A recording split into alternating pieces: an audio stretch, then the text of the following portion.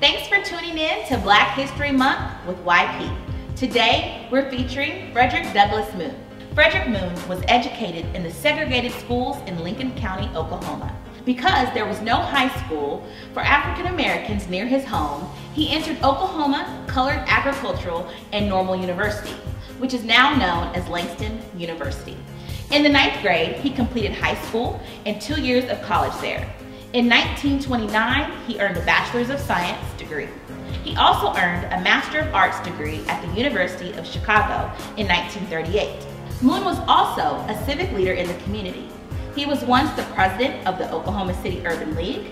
He was the principal of Douglass High School from 1940 to 1961 and served as the first African American president of the Board of Education in 1974.